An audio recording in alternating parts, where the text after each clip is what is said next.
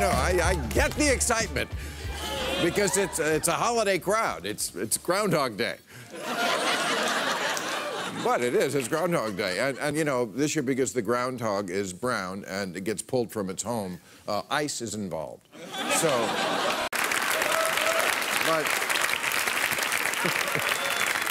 But you know Trump, always on the right side of an issue.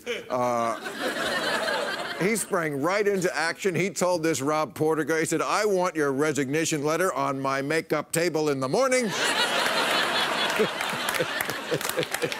You clean out your Chris Brown CDs and your brass knuckles and get out of here.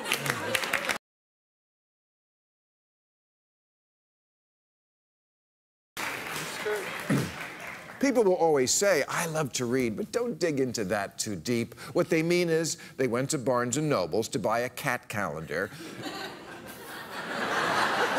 And on the way out, picked up yet another book on cooking in the miracle pot, or a self-help book, or one of the many stories of a boy who dies and meets Jesus in heaven and comes back to life, or some nonsense that's really for juveniles, like Harry Potter or Twilight. I mean, there's reading, and then there's reading. 50 Shades of Grey is to literature what candy corn is to vegetables.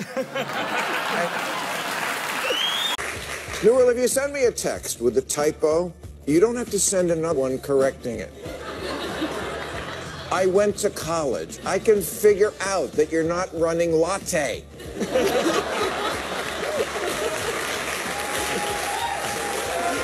Because you can't find a place to park your cat.